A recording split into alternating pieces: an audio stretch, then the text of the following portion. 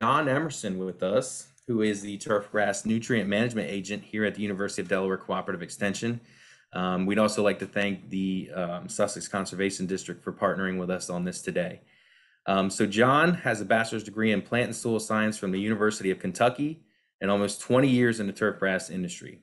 John recently decided to shift gears and make the jump to University Extension. He's always relied on Extension agents in his career and thoroughly enjoyed these interactions, even envying those on the other end of the stick. So when presented with an opportunity to join UD Extension, he took the leap. John looks forward to sharing his experience and knowledge with the people of Delaware and helping in any capacity. So John joined us, and his first day was March 16th. That was our very first day that we started working from home. So John has had quite the experience starting out his career here at UD Extension, but we think we've got a good one in him. So hopefully you guys learn a lot from him. And John, please take it away. Yeah, thanks, Blake. It's been interesting to say the least, but it's been fun as well. And we've all learned a lot during this pandemic, but the good thing is that the adaptations of people has shown through pretty pronounced. So that's something to be proud of there. So today, this talk is about turfgrass management, best management practices. Some of the things that we'll cover today, we'll go over the four R's of fertilizer. We'll talk about soil amendments and how we can use those in the urban landscape. Water management and best management practices for that. And then at the end, I've got a few slides to talk about the fall armyworms and some integrated pest management solutions for those, because I know it's been a major issue here in this region. So if there's one thing to take some solace in, is that this outbreak of fall armyworms is not isolated to Delaware. This was a region-wide issue. So anyways, I'll just go on into it. But one thing I wanted to kind of share with you guys is kind of my de facto definition of what I think turfgrass management is. This is not an official definition. This is just something I kind of came up with and how I look at managing grass. I see it as the utilization of grasses while implementing the necessary management practices to control the growth in order to achieve a desired surface. And that surface is it going to be a regularly mowed and manicured urban lawn? Is it going to be a putting green? Is it going to be a fairway? Is it going to be a soccer field? Managing the growth along with the necessary management practices is going to determine what kind of surface you have. And so you have to ask yourself, where do you stand on that spectrum? Are you a golf course putting green, or are you far on the other end where you don't mow? It depends on what you want. But the more inputs are needed, the more manicured the turf needs to be. So with that said, just kind of jump right in. I think we need to rethink how we view fertilization. The soil, if we get our soils right from establishment, the vast majority of our nutrients can come from our soils. But in an urban setting, that can be a challenge with construction and mixing and cutting and filling and compaction. All of those things are more prevalent in the urban landscape. But when we talk about fertilizers, all we're doing is adding whatever the soil doesn't supply. And so our primary nutrients, which are, of course, nitrogen, phosphorus, potassium, and then everyone a lot of times forgets about oxygen, hydrogen, and carbon. But those three are from the atmosphere and from the soil. And so, but also the nitrogen, phosphorus, and potassium can come from the soil if it's a healthy soil. So if we get our soils right, we can cut down our fertilization, our overall use, and have a more efficient system with as far as nutrient cycling goes. And then the idea is to avoid deficiencies with fertilizers. And how do we do that? We do that with soil testing. Soil testing is it's a nutrient index. So if you hear, I've heard this a lot of times that, well, you have X amount of this nutrient, but it's unavailable. Well, if you did a soil test, especially using a reputable lab like University of Delaware, they use the Mehlich-3 extraction method. So this is exactly what they're telling you. So when you do a soil test, this is telling you what is in the soil solution and what is available. So unavailability is not a thing. If the soil test says you have sufficient, let's say phosphorus, for example, then that's what you have there available to the plant. So I don't believe a lot of times unavailability is used in the wrong context. So if you soil test, you alleviate and you kind of skip that issue altogether. So here's kind of the nutrients in and out. This is the plant available nutrient pool and how they cycle in and out.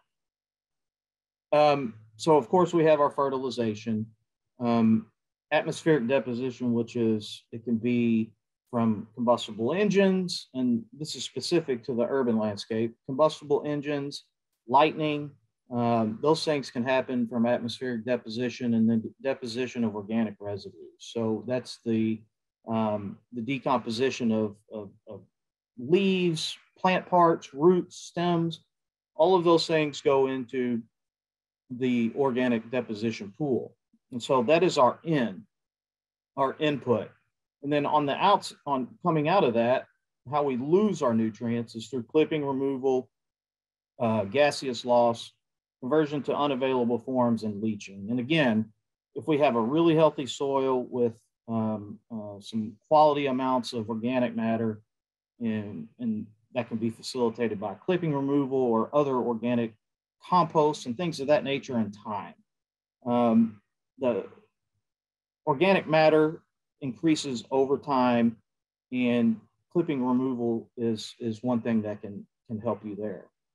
But one thing to think about is when we talk about time is the faster the grass or your plants or your trees, the faster they grow, the faster the organic deposition occurs. So that I'm not saying to go out there and fertilize your landscape just to get organic matter deposition to increase, but that's typically the trend how that works. And so again, organic matter is really a critical piece of this, and trying to accumulate as much of that as possible it can really help with all of those things, especially nutrient losses and specifically nitrate leaching. And so let's talk about clipping management. If there's one thing I can get you guys to take home with you and believe in heavily is clipping should always be returned. The judge, jury, they've all decided that collecting clippings is not a best management practice. And for the life of me, I'm not sure why we still do this, but I do see it on occasions, but I do everything in my power to try to convince people that this is a poor practice, and you're not doing yourself any favors or the quality of your turf also. Because clippings are fertilizer, right? So the fertilizer that's in the soil gets taken up, or the nutrients that are in the soil gets taken up by the roots and then translocated throughout the plant to the leaves. And then we remove those leaves that contain the same fertilizer that we just put down on the ground. So recycling your clippings puts those added nutrients or uptaken nutrients back into the soil. And something to think about here is 30% plus, in some situations it can be 50% or more. But on average, 30% plus of our yearly nitrogen needs can be obtained through clipping recycling. It's just collecting clippings is a waste. It's a waste of time. I think maybe there's one caveat to that is if you collect your clippings and maybe you put them in your vegetable gardens or things of that nature, but as long as we're not just completely disposing of them, like dumping them in the ditch, or we're trying to get those clippings back into the soil. And so if you have a healthy soil or a healthy turf, carbon sequestration increases over time, and adding those organic materials helps with carbon sequestration as well. And when we talk about clipping management, one of the main things we need to think about is keeping them off impervious surfaces. Because again, like I said earlier, those are nutrients in there. In my mind, leaving clippings on impervious surfaces is no different than dumping fertilizer on that same impervious surface. It's the exact same thing, albeit that it's much smaller concentrations. But if you have 1 million people or 1 million homeowners doing that, then you can see how that could get out of control really quickly. So the take-home message is do not harvest your clippings. Keep them on the lawn or in the landscape. John, can I add something real quick to this? Yeah, go ahead, Blake. For the same thing as impervious surfaces, if you do have a stormwater structure or something like that, making sure you're not blowing the clippings into the water is another thing. That's, again, as John said, they're nutrients. They'll end up feeding algae growth and things like that. So trying to aim it away from your water structures as well would be good. Good point, Blake. Thank you. And so this little "don't do this" picture is pretty indicative of is a good example of what Blake was saying. All of these things on this picture are things you don't want to be doing, right? So you can see the guy here in the bottom left. He's throwing fertilizer all over the place, into the driveway, into the street, and while his wife or his mom, whoever that may be, she's watering the lawn until the point of runoff, and they also got the sprinkler going in the background. And then whatever the guy in the blue shirt is doing, that fertilizer that he's applying is going to be swept off by the runoff of the water, and then taken directly into the drain. And so we need to be real cognizant of that. And if we kind of shift our eyes to the bottom right of the screen, the gentleman is blowing his grass clippings right into the street, and then you can obviously see how the stormwater and irrigation water runoff is going to take those grass clippings, which are nutrients, directly into the stormwater drain. And then now that we're getting into the time of year when the leaves are starting to fall, I saw this, and I don't know if this is indicative of all the counties or cities around the state, but I've seen this not just here in Delaware, but back home in Louisville and some municipalities. They do this where everybody can sweep their leaves to the street, and then someone comes and picks them up. While I think the theory behind it is good, it's a social service for the community, but at the same time, these people put these leaves out on the street way ahead, maybe 2-3 weeks ahead of when the pickup date is. And then you have leaves that are blocking stormwater drains. Plus there's nutrients in leaves as well. So it's no different than a grass plant. The trees do the exact same thing. They take up the nutrients through the soil and translocate it throughout the plant into the leaves. And so those leaves have fertilizer in them as well. So mulching your leaves is a best management practice. And I will put a caveat to that, saying that I understand someone that has a heavily treed yard or landscape. Even if you do run a mower over top of them, they may not be mulched sufficiently. So another thing to think about is if you could rake up those leaves and recycle them and reuse them somewhere if you have an abundant amount. But I just think that we could do a better job with our nutrient cycling. Okay, so the 4 R's of fertilization. This theory takes into account the environment, social pressures, and economic issues as well, right? So the 4 R's are the right place, right rate, right source, and right time. And so the whole idea behind this is trying to avoid the wastefulness, because wastefulness gets us back into the old story of nitrogen and phosphorus into our waterways, and then we have eutrophication, and then eutrophication causes algae, and then the death of the algae causes depletion of oxygen. So we get in this vicious cycle. And so trying to mitigate our impact is kind of the basis of the 4 R's of fertilization. Okay, so the first one is right place. We only want to apply the fertilizer to the intended target, where we need the fertilizer. So I can promise you one thing, that concrete does not need fertilizer, and concrete will never have a nutrient deficiency. So anytime we have fertilizer on impervious surfaces, same with grass clippings, we want to make sure we get that removed. And typically, if it's dry out and the pavement's dry, it sweeps up very easy or blows off the pavement very easily as well.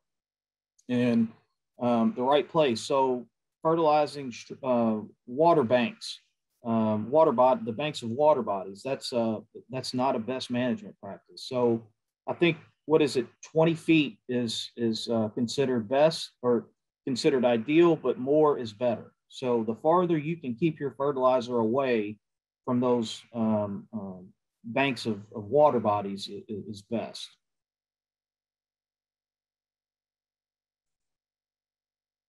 So right rate, putting out the right amount and the amount that the plant that is needed by the plant. So the picture on the left, it looks like about 2 or 3 of the 4 R's were missed there. Maybe that was right rate or wrong rate, wrong source, improperly calibrated spreader.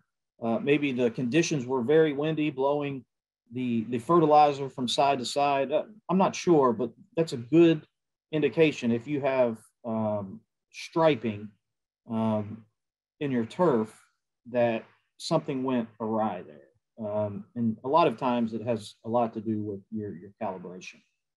But you can obviously see the nitrogen deficiency on the yellowed portions of the turf compared to where the fertilizer was actually applied efficiently with the darker stripes. And then kind of on the other end of that spectrum, if we apply too much, then we can kill grass and other plants as well. So on the right, we have some kind of spill or something of that nature, but we can see that too much fertilizer will kill our turf. And when we talk about applying the right rate, the rate is going to be determined by our soil test. And so I can't stress enough that soil testing is critical, and it's a best management practice for turfgrass management. And a little plug, use the University of Delaware lab. And so again, when we apply too much or too little, we can get on either ends of those spectrums. So if we apply too much, we can increase plant succulency. And succulency is basically a sign of of a fast growth rate. And so if we do this at the wrong time of the year, then we can set ourselves up for various pest outbreaks, especially fungal diseases in the summer. But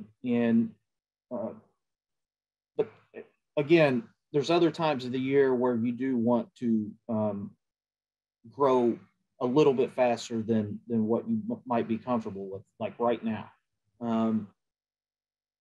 The fall is by far the best time to fertilize. But anyways, I'm kind of getting off my point here. But The other end of the succulency is nutrients deficiency. And so if we put on too little, then we can have a plant that can suffer those same consequences of succulency. So finding that sweet spot right in the middle is ideal. And again, those soil test results and recommendations can help you kind of find that sweet spot. And then when we talk about rate, we have to talk about our spreaders and our sprayers, or however we're applying our fertilizers. So always calibrate your spreader, especially when switching products, granular products especially.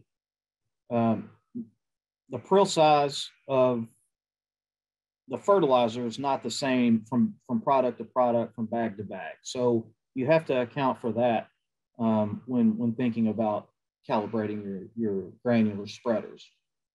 But as far as the liquid sprayers go, those should be calibrated periodically. You know, check your equipment for leaks or any kind of malfunctions. But I think maybe once a quarter or a couple times a year will be sufficient. Or anytime you change parts or anything major, any kind of changing or major maintenance to your hose end sprayer, then we need to consider calibrating. Okay, so right source, using the right source of fertilizer are, using slow release fertilizers, which is categorized as 35% or greater slow release nitrogen or water insoluble nitrogen. Using those as much as possible is a best management practice. And not all fertilizers are made equal. So using reputable companies, that's a good take-home message there. And if we are using water-soluble nitrogen sources, and we opted out of the slow release. If we are using these water-soluble granulars, we need to make sure that we are irrigating to get that into the soil solution. So as soon as we're done fertilizing, make sure we get a little water on that to kind of get that chemical process and breakdown going. Okay, so the right time. Obviously, fertilizing right before the monsoon on the right, that's a poor idea. Even if you use fast release, slow release, if you get enough rain, it's not going to matter. So we have to pay attention to the weather before or when we are trying to formulate our fertility plan.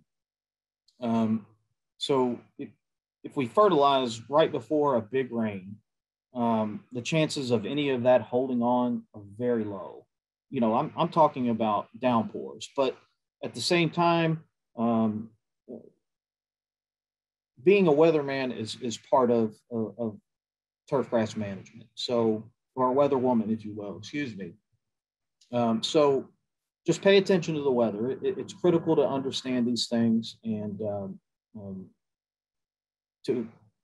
in order to do the right things. And then we need to understand the growing seasons of our turf and which turf we have. Do we have warm season grasses or cool season grasses? But if we talk about cool season grasses, everybody says, oh, well, the fall is the best time to fertilize our cool season grasses. And that answer is yes, but November is too late. It's September, maybe even the last week in August through the end of October. If you're fertilizing in November, you're going to be lucky to get 25% of that of that fertilizer into the plant. The rest is going to be lost to the environment. So because the plants are starting to shut down, and as those plants shut down, those metabolic processes shut down as well. And so if those metabolic processes are shut down, nutrient uptake is not happening. And so the loss potential increases as we get colder into the year. And I'll show you something. I've got some more slides on that topic. I think after this one. But the window for fall fertilizer for cool season grasses is September and October, and that's it. I will say that there's one caveat to that. If you are establishing turf in November, which cool season grasses, it's possible. You can do it, especially if you're laying sod. Then that would be an exception. But of course, you want to try to avoid November and December sod installations. Okay, so let's talk about fall fertilization and nitrogen loss potential. So this was some work done by Carl Gillard, Doug Soldat, and a few others. I think Carl's with the University of Connecticut and Doug is with the University of Wisconsin. And so you can see here, as we start to get in on the left-hand graph, as we start to get into October and November and December, we really see an increase in nitrate leaching. And so on the left hand of the graph is cumulative nitrate mass in the percolate. And so what they did is they collected the water percolated through a specific turfgrass profile. And then they analyzed that water for the nitrate content. And you can see as we move and we get progressively colder, the amount of nitrogen captured from that percolate significantly increased. And so here are the averages. So September, they collected about 15.5% in the percolate water. And in October, that jumped to 30%. And November, 33%, and 41% for December. So if we're fertilizing in November, there's potentials between 30% and 60% of loss. So we need to be really cognizant of that when we go to fertilize our turf. So September and October, and you could even argue that October might be too late. If someone asked me for my opinion, it's September and that's it. We're getting to the point now. We're still warm, but there's going to come a point soon where we have that first frost, and then after that first frost, everything really starts to shut down after that. So our general growth cycles can tell us a little bit about our fertility management schemes. So if we just look at the bottom there, the warm season turfs, or the C4 plants, we see our basically our growing season is from mid to late May, basically to the end of September. And that is when we want to start our fertilizer in mid to late May, and then we're done in August. And then mowing of our warm season grasses, end of September, you're done, because you want to leave the most leaf material above ground. The more leaf material above ground that you leave going into the winter, the more hardier that plant will be. And it'll have a better chance of survival and coming out the next spring with less damage. And that goes for the warm season and the cool season grasses as well. And then the cool season grasses up top, we can see we have kind of a double hump here. We start to ramp up in the spring, and then we dip in the summer, and then we ramp back up in the fall. And this is just a general growth cycle, but I'm going to show you a couple graphs in the next slide that kind of indicate that fall period is a little more of a vigorous period there for growth. So turfgrass growth potential, this is strictly based on average daily temperatures. And average daily temperatures for our cool seasons are 65, or approximately 65 to 75. And then 82 plus for our warm season grasses. And then as long as there are no limiting factors, warm season grasses can grow well above 110, 115 degrees. But anyways, that's just kind of a side note there. But in the top right, And then one thing before I get into that is that on the left-hand side of the graphs here, we have percent growth potential, and on the bottom we have month of the year. The blue line is cool season grasses, and the red line are warm season grasses. And one thing to think about is anything over 50% growth potential is considered vigorous growth. Anything under that is where growth is surely inhibited. And the top right, we have, this is for, it's either from Dover or Newark, but either way, they're almost exactly identical, so they wouldn't change. But you can see here, our growth potential in the month of September and October, we're almost at 100%, as opposed to the spring where we get up to about 90%. So fertilizing during that period is critical to accumulate mass in our roots. And then if you contrast that with our warm season grasses, we have basically, if we kind of look here at the 50%, let me get my my pointer going here.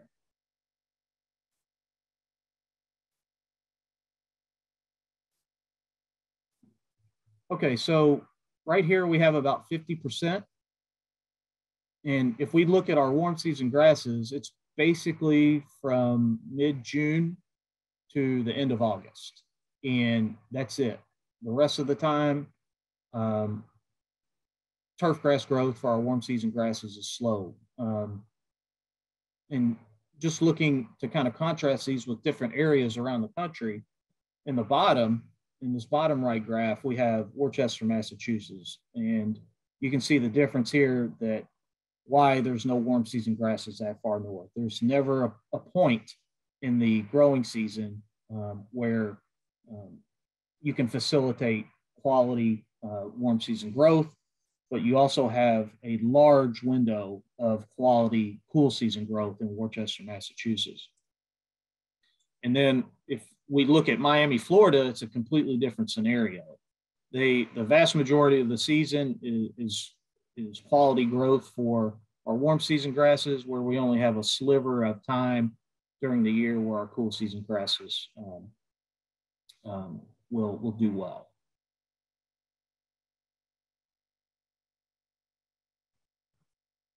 Okay, so now we'll talk about organic amendments such as compost.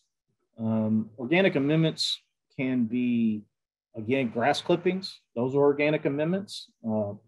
Compost, whether they're animal products or human products or plant products or a combination of all three.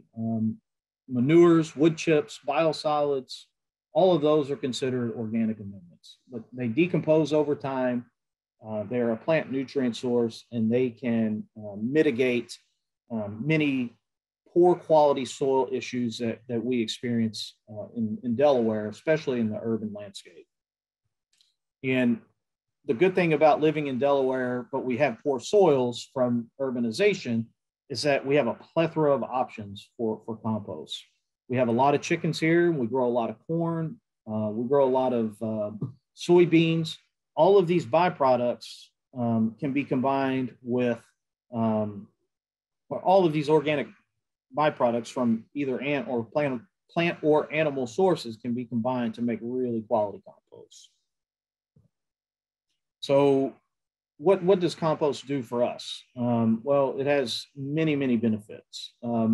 It can increase our cation exchange capacity, which is the ability for our soils to hold on to nutrients. It can increase our pH if we're dealing with a low pH soil. It increases our carbon and nutrient and nitrogen cycling, soil aeration, soil drainage, faster plant establishment, soil structure, and it decreases bulk density, which is also known as compaction. And so the use of heavy equipment during many construction practices will lead to significant soil compaction. Even in Delaware, where we have really sandy soils, this can still occur, and it's quite often occurs. But the increased bulk density make it difficult plant roots to penetrate. And so you're left with a soil that is not supportive of quality plant growth. And, you know, here's a perfect example here. So this is a fairly new subdivision where this happened, and the tree here, or the soil underneath, was graded and then backfilled with God knows what, but it's very, very heavy clay soil, and it's about one step away from pottery clay. So you can see just a little bit of rain and you're creating a bowl. So if you amended this soil prior to plant establishment, you might be able to get that small amount of water to percolate through the soil a lot faster. And so you don't have that water just pooling on the top. But some compaction symptoms we might see are turf quality decline, nutrient deficiencies, easily drought stressed plants, and then lateral root growth, ponding of water like we see here, and quick batch accumulations. Sod failure is very common. Plant failure is very common.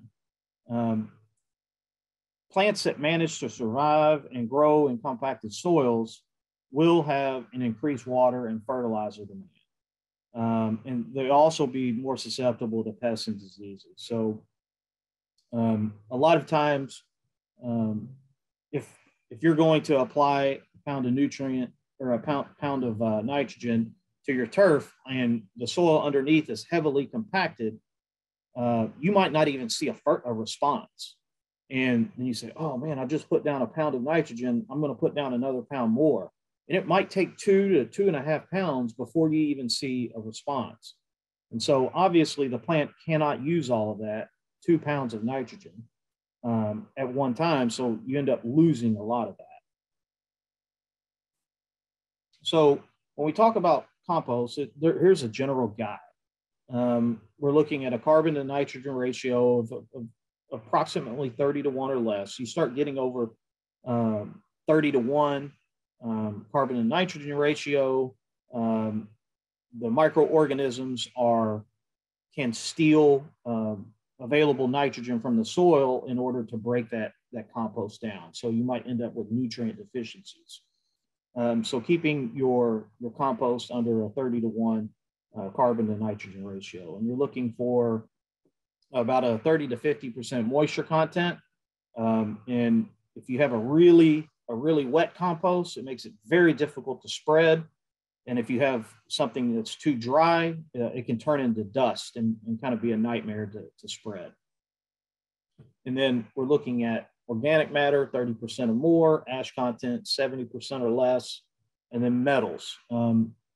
This typically isn't an issue with plant products or animal products. This typically comes into play when we talk about biosolids. And biosolids are an amazing product. They're actually a little better than plant and animal compost, but there can be metals involved in that process of processing of biosolids. But the good thing is that they are locally and federally mandated ranges where they might be a problem. And so whoever's producing these biosolids has to maintain those standards in order to sell their products.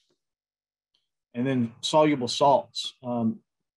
This can be a bigger product or a bigger problem with our animal or human byproducts.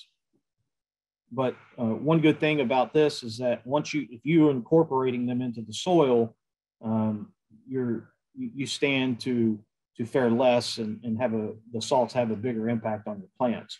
But if you're talking about top dressing with compost and established turf, then a 1/4 of an inch is going to cause very little impact or impact for soluble salt damage. And then we're looking at a nitrogen percentage of about 0.5% to 3%, and then phosphorus 2%. And of course, lower phosphorus is best, because a lot of times, especially in southern Delaware, we have high P soils. So putting on the proper amount or the least amount of P as possible is a good practice. And so analysis sheets. This tells you, this is a soil tested lab analysis, and any reputable company that you buy compost from will have one of these. And if they don't, then you might want to consider to take your business elsewhere. Okay, so site preparation. Of course, that first starts with soil testing to determine nutrient status of the soil.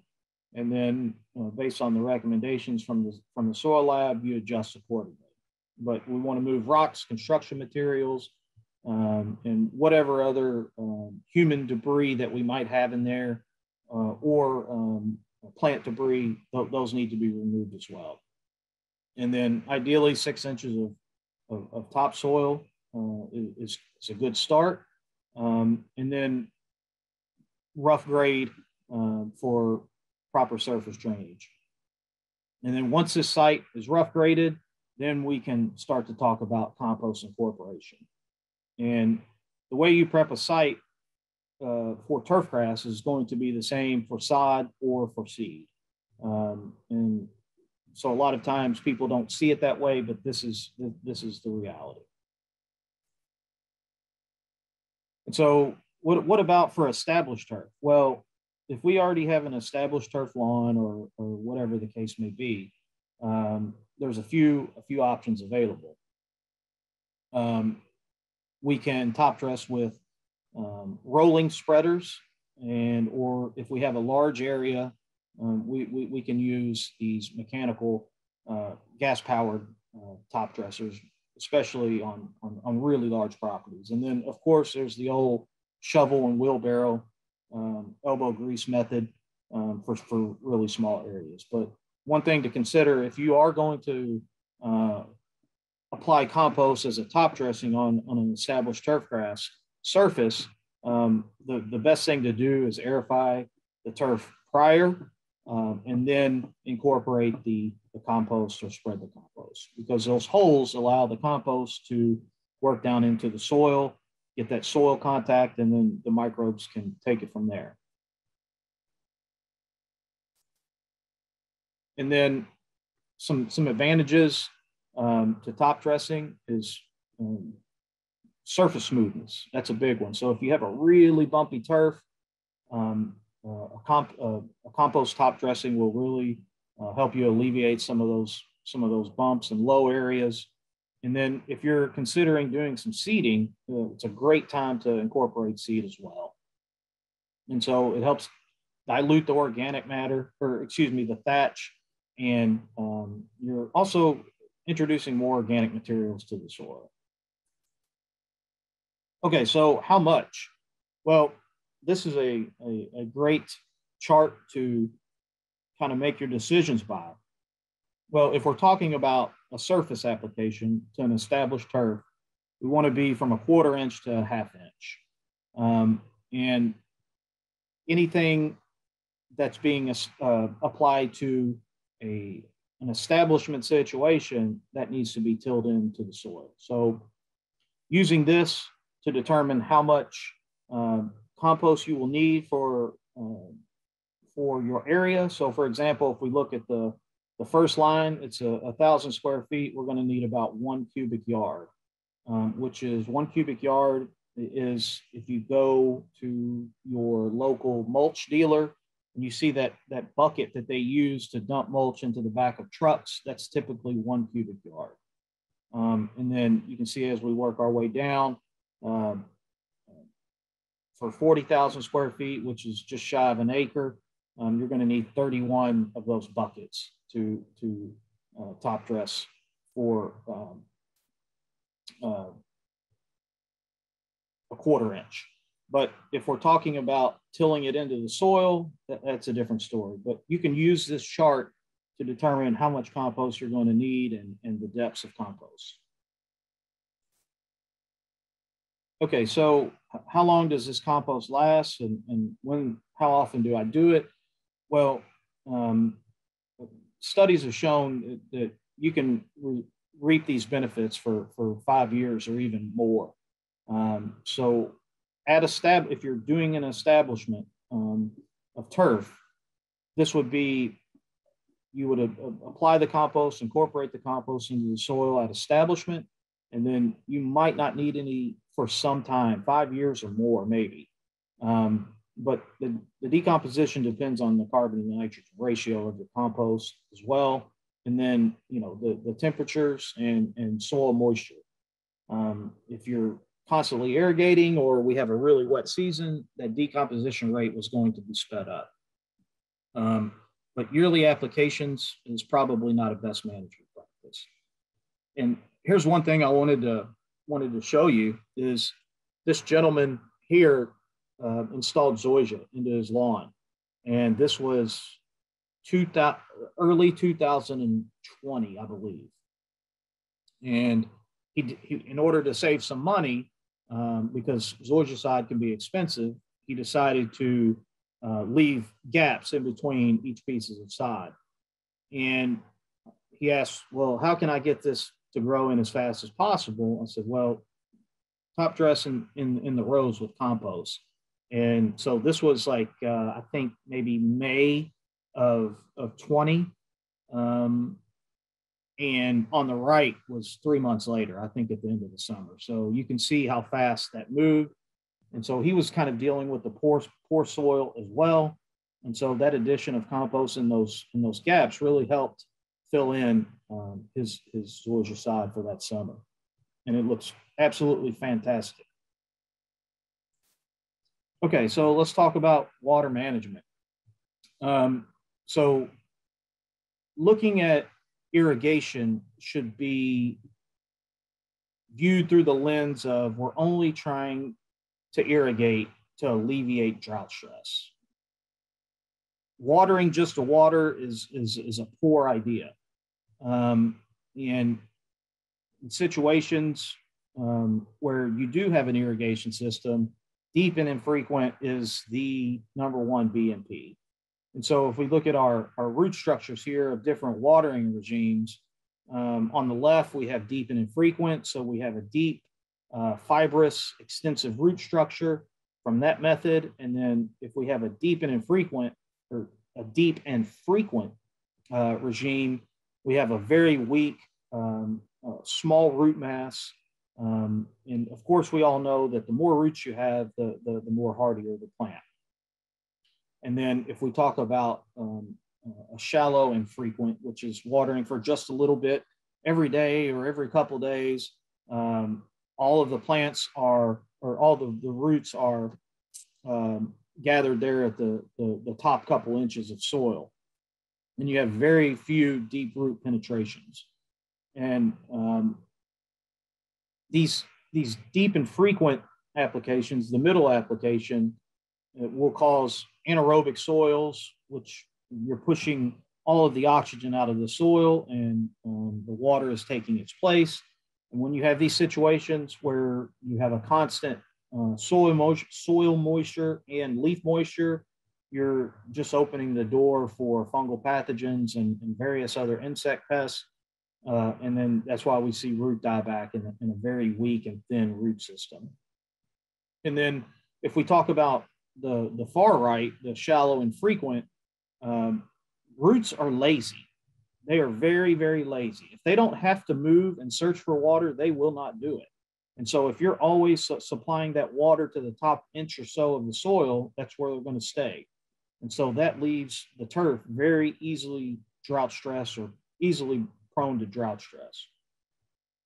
And then again, if we have a compacted soil, rooting depth can be an issue due to compaction. So that goes back to alleviating that compaction with soil amendments prior to establishment.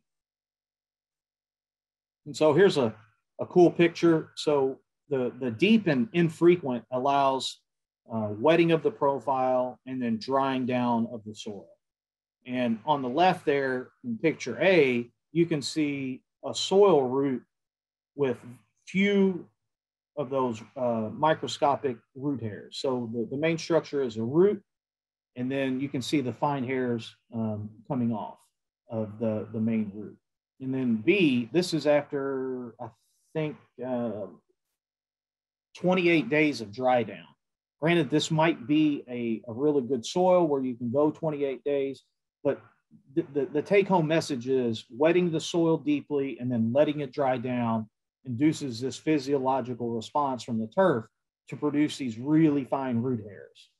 And root hairs can extract the tightly held water molecules from the soil colloids in times of drought. And so the plant ends up being more equipped to handle drought stress as we move through the summer. And so, well, when do we water? Well, we have to play an active role in managing our turf. So we have to look for signs of drought stress. So footprinting is one, graying or bluing of leaf tissue is another one. And as the cell walls start to shrink from lack of water, you also see some leaf and leaf folding and rolling. And at that point, that's when you would really want to put the water on, or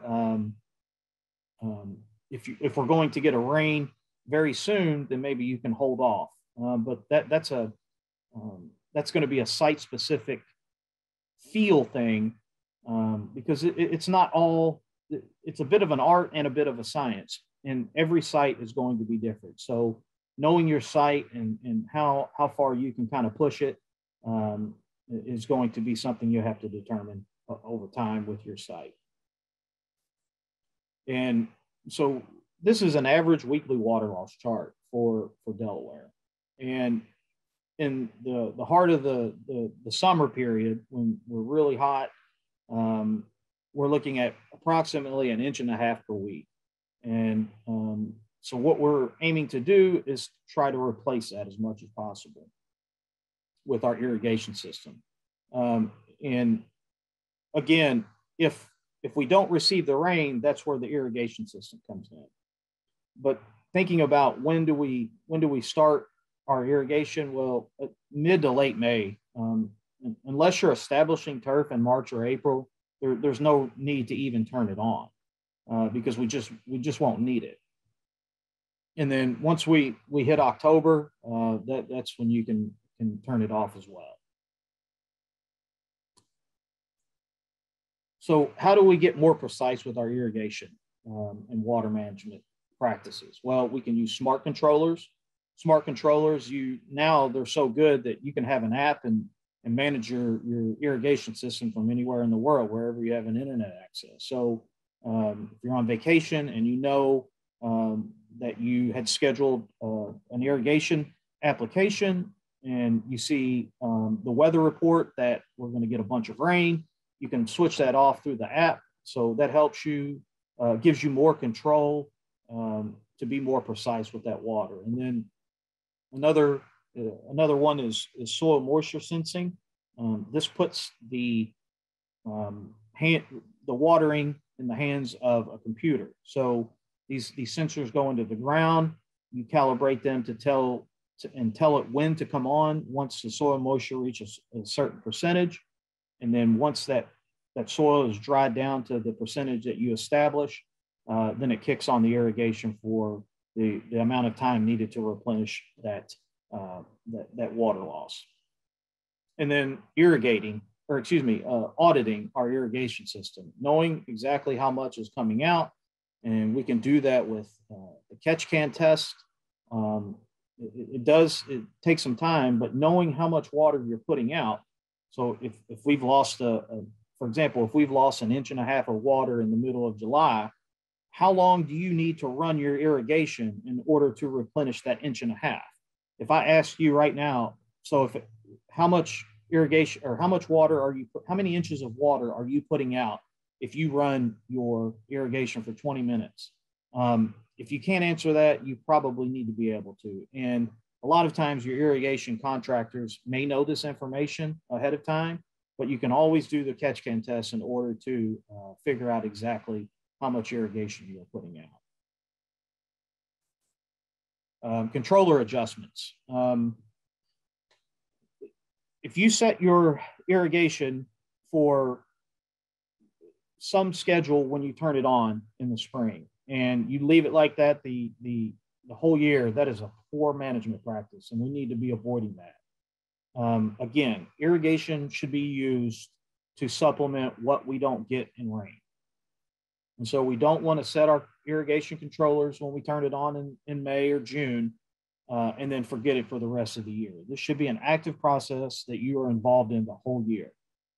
And again, going back to being a weatherman or weatherwoman, and if we're talking about daily timing, we want to do that just before sunrise. And so why do we do that just before sunrise? Well, during the night, we have dew and vegetation collecting on the leaves. And if we do it just before sunrise, it'll knock that off and lower the time that moisture is on the leaf. And so the longer the leaf stays moist, the more the higher probability we have for pathogens. So getting that leaf as dry as possible, watering before sunrise will help you take care of that a little quicker. Okay, so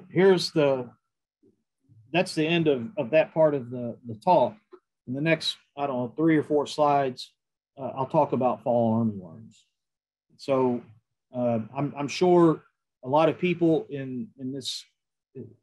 on this chat, or excuse me, on this talk have experienced this, but just know that you are not alone. This is a once in a generational type outbreak coming from Kentucky.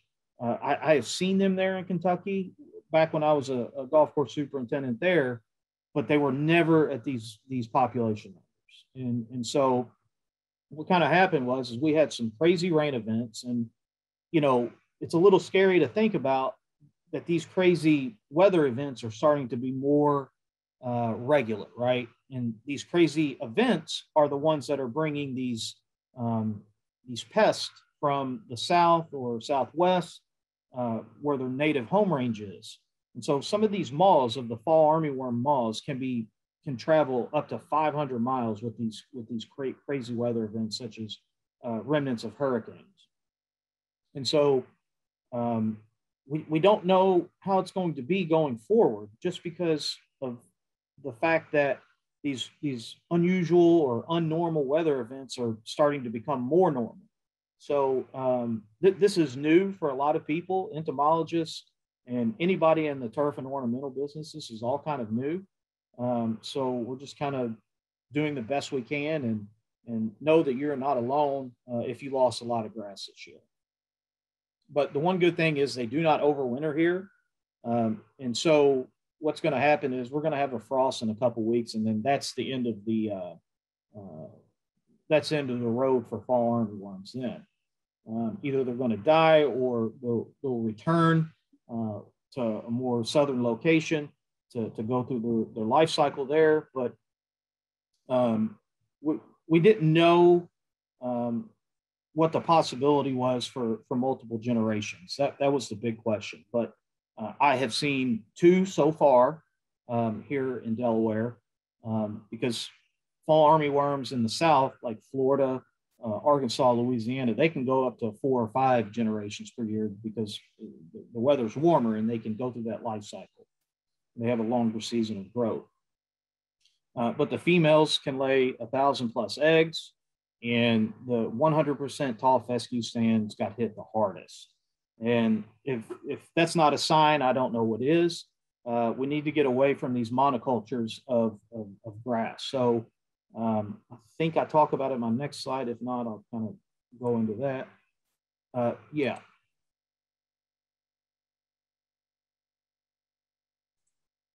Yeah, okay, I do that at the end. Okay. So let's talk about the life cycle. So we have an adult moth, and this was earlier in the spring, and those are the moths that got carried north with all those remnant hurricanes that we saw earlier this year. They lay an egg mass, which one of these adult moths can lay 1,000+. Then we have the larvae hatch from these egg masses. And once they hatch, they are very hungry. And so tall fescue and turf and corn and many other plants are it's like a buffet, especially if you have tall fescue. So they hatch from the eggs, and then the closest thing they found was a lot of tall fescue. And then so they do that, and then they pupate in the soil. On the bottom right here, we have an egg mass where a lot of them are starting to hatch, and then they'll make their way towards the nearest food source. And then top right is, here's the pupa, and here's an active caterpillar.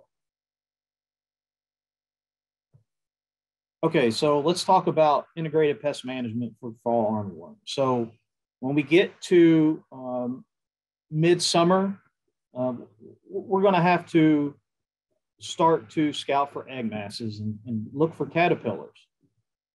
And in order to determine if we have our populations high enough or that warrant a spray, let's do a soapy water test. And so I think it's about a tablespoon or a teaspoon of soap per gallon of water, and mark off a 1 square foot area, empty that gallon into that 1 square foot area, and sit there and wait. And if you find more than 3 of those caterpillars in that 1 square foot area, then you need to react quickly, because they can take out a stand of turf overnight, more or less.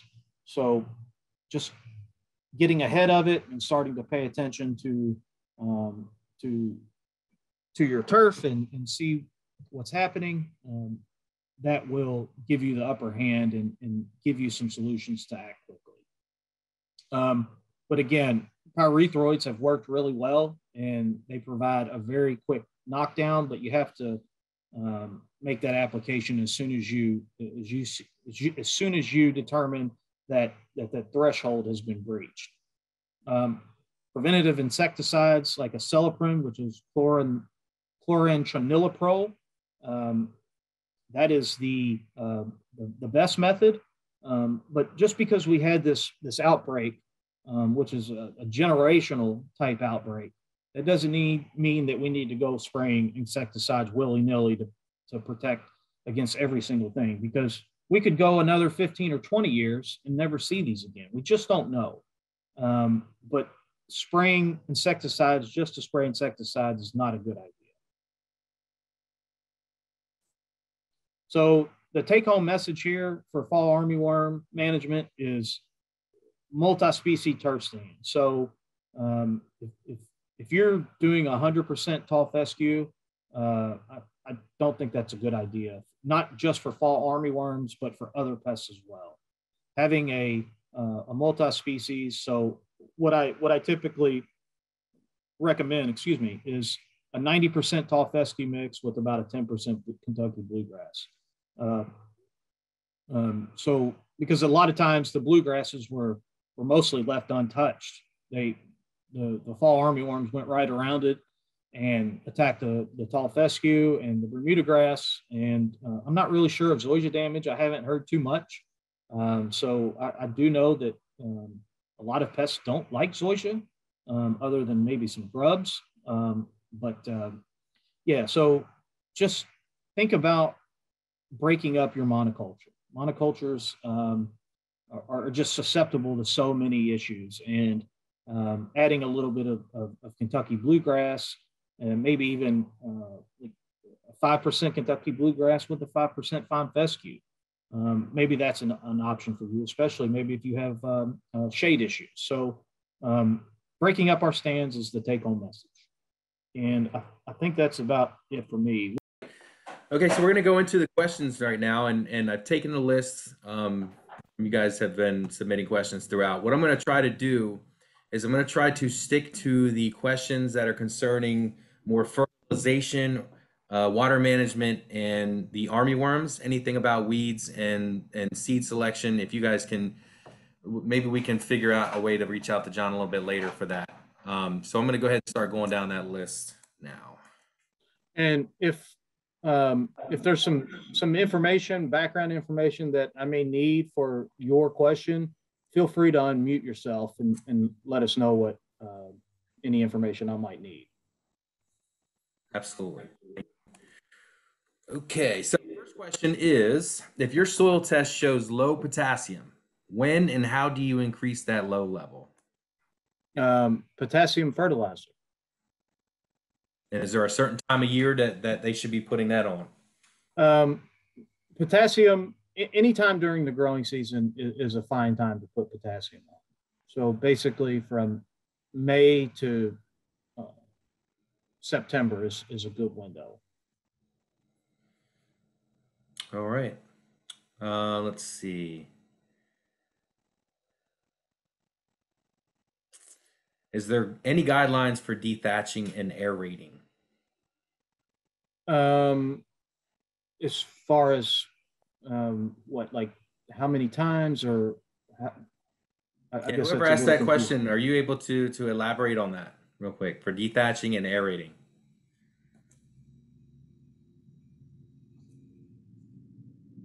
Well, I'll just go ahead and try to answer.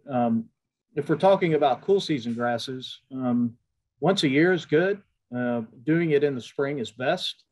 And you always want to apply a little bit of fertilizer just before you aerate, and you want to make sure that the grass is growing. So aerating in March, that's probably not a good idea. You want to make sure that the grass is growing, and that if you do it in late April, early May, that's a good time to do it. But you might want to follow, or prior to doing that, apply a little bit of nitrogen, maybe a quarter pound to a half pound of nitrogen just before you aerate, so you can have that grass grow and fill in those holes a lot quicker. All right, does composting the grass clippings, does that kill weed seed during the composting process? Yes. There's a caveat. You have to make sure that the internal temperature of the pile reaches, I don't know. I'm not a actual composting process savant, but I think it's 100 and it's over 100 degrees. So if you have like a small at-home compost pile, it's probably not going to get over 100 degrees in the center. So it's probably not going to work. You have to have a pretty big pile of material there to get that core of the pile to 100 plus degrees. Awesome. Okay, let's see. Should you still use deep, infrequent, I guess it's irrigation for new turf sod versus after a couple of years for the same sod?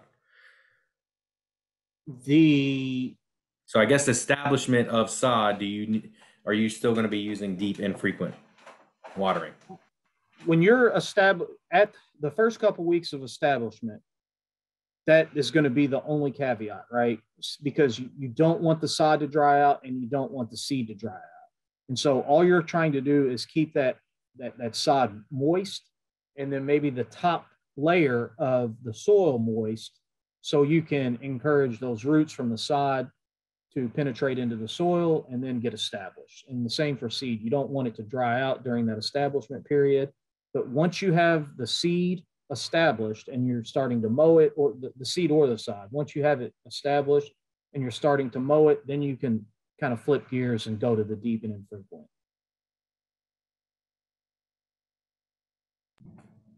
Excellent, thank you. All right, let's see. Okay, so how long is running, or sorry, I guess he didn't like the question. So anyway, running an irrigation system considered deep watering? Again, it depends on the weather, and you have to know what kind of system you have and what your output is. So it goes back to, let's say we haven't had a rain for 7 days and we're in the first week of August, okay, or the last week of July.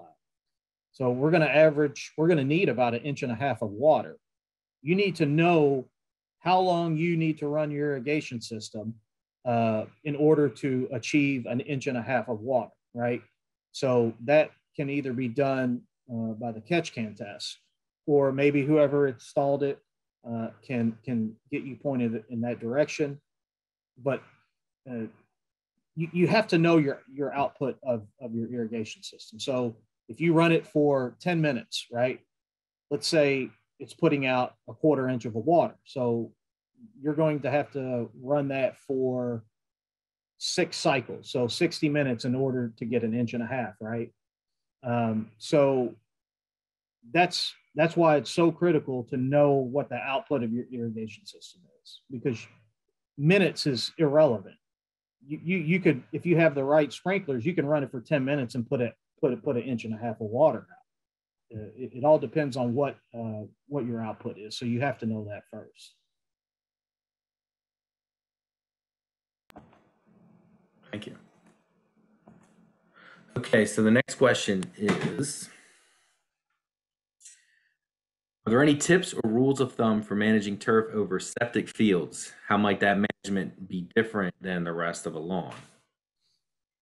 Ooh, that's a good question. From my experiences with septic systems in the past, is that the areas in the drain field typically need less fertilizer.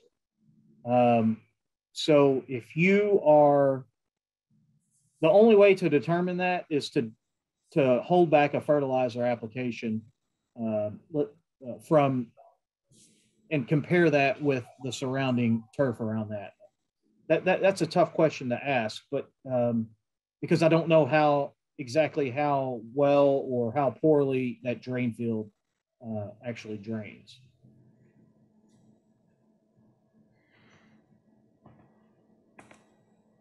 All right.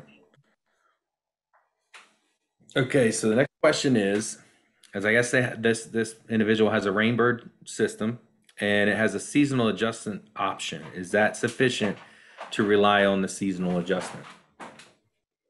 I don't.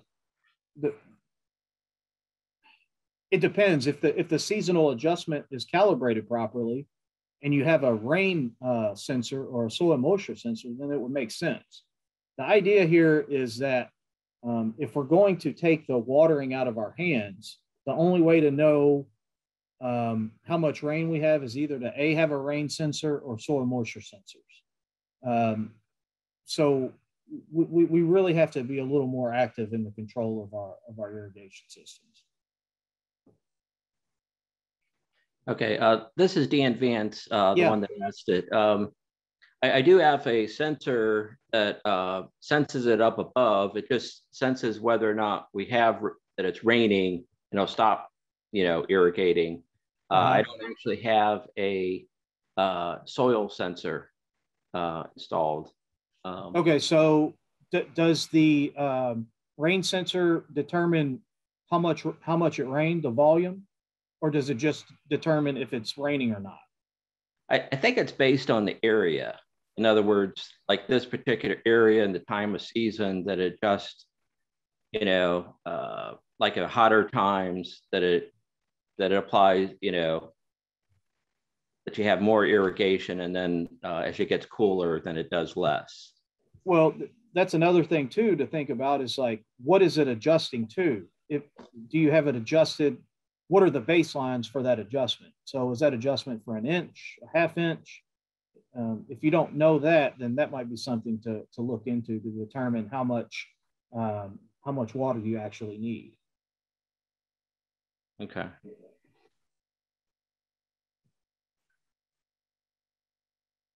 All right, next is on to some armyworm questions. The next one is, going back 30+ years in the business, armyworms and cutworms were associated with high nutrient regimens. I'm going to suggest that infestations were associated to lawns that had aggressive nutrient nitrogen programs. Do you agree?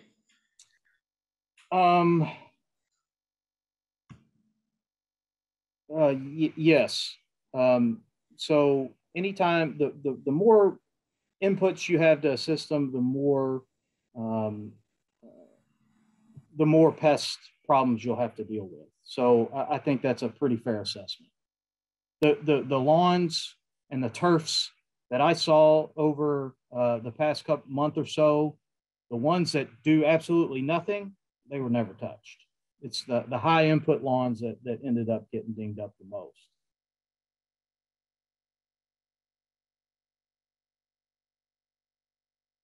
All right. For the soap test, how important is the soap to water ratio for this test? A teaspoon per gallon. And how important is that? If you mess with that, is that going to mess up your test result, or is that not like, so if you don't put enough, is that not going to bring the armyworms up, or if you put too much, is that going to, I don't know, kill them? Well, putting in enough is, if you put in too much, then it gets so soapy and foamy that you can't really see. So a teaspoon to a tablespoon is going to be sufficient. But if you put just one little drop, that might not be enough to stimulate those caterpillars to come up. Okay. One more fertilizer question we have here is, if you need to apply lime often, how often should you apply it? Most lime bags do not have recommended application rates. How do you deal with that? You should apply lime based on your soil test. So when you get a soil test from UD, they'll tell you how many pounds of calcium carbonate per 1,000 square feet. And if you just kind of follow those rules, you can, if you need a lot of calcium carbonate per 1,000, where you have to put, I don't know, 250 pounds per 1,000 square feet, you can break that up into multiple applications. It's just kind of however you want to do it. But all lime applications should be recommended off the soil test. Excellent, thank you. So we do have a little bit more time. So John, would you mind if I ask some of these other questions concerning pests and weeds? No, have at it. I'll do my best to answer anything. All right. So we have the first question outside of that is, what about grubs? How do you know if you have them, and is it a common issue in Delaware? Yeah, grubs is a common issue in all urban landscapes, turfgrass and ornamentals. But as far as turf goes, you can always, if you start to see some thinning of turf and some dying back, what you want to do is you want to go and grab the turf, and if you can pull it up easily, you probably have a grub infestation. And if you pull back on that loose turf, then you can usually, because those grubs are in the top inch or two of the soil, and once you pull that back, you should be able to see a few of them. And if you do, a lot of times the pyrethroids work really well. Something like a tall star or a midacloprid works really well for grubs. But one thing I wanted to address while we're talking about that is a few of these lawn care companies were like, well, they were sending me a message saying, well, I applied a midacloprid. Well, a midacloprid doesn't work on fall armyworms. It only works on white grubs.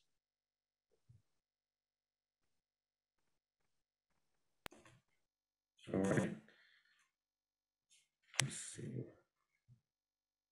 Next, we have, what is the best way to prevent and or control nimblewill? Glyphosate. Tenacity will only ding it or knock it back. But unfortunately, there's no quality selective herbicidal control for nimblewill. So glyphosate application, and then follow that up with seed or sod. And the good thing about glyphosate is that you can seed right into it the day after, or sod once it's dried. Gotcha. And so I guess on the similar topic about bald spots, so if you have to remediate an area that has been affected by something like that, how do you remediate that? Well, you have to disturb the soil in some shape or fashion, whether you vertical cutting or slit seeding, or you can even till it. however you get there, you're going to have to disturb the soil in some form or fashion to get good seed to soil contact. Or sod to soil contact, excuse me, either one. All right. Okay, so we have another question about sandy soil and what seed type is best in the spring. What seed type is best for a sandy soil? Yes. In the spring, well, we're going to have to, if we're looking to do something in the spring, it's probably going to be our cool season grasses, which is tall fescue and bluegrass. And as I said, straight 100% stands of tall fescue, while they work fine, they can bite you in the rear in a situation like an outbreak of brown patch or outbreak of fall armyworm. So breaking that stand up with a little bit of Kentucky bluegrass in that seed mix is a good practice. So John, I guess in relation to that, can you just really talk real quickly about the labels that come on seeds so people know what they're getting? Yeah. So on the label, it'll tell you percentage of the species and cultivar, and it's typically broken down into cultivars. It'll say like Rebel tall fescue, 50%, Raptor tall fescue, 40%, and then 10% Kentucky bluegrass. And then below that, it'll tell you about weed seeds. And one take-home message with this is if there is any percentage of noxious weed seeds in a seed bag, don't buy it. As far as I'm concerned, at this point, the way that we're able to harvest and filter turfgrass seed, there's zero tolerance for noxious weed seeds in turfgrass. So if there's any on that label, do not buy it. Buy something else. Reputable companies do not allow for any noxious weed seeds. Thank you. So what would be used for empty areas that are wet? Also in full sun, but they're a little bit wetter. Is this a mowed area or a non-mowed area?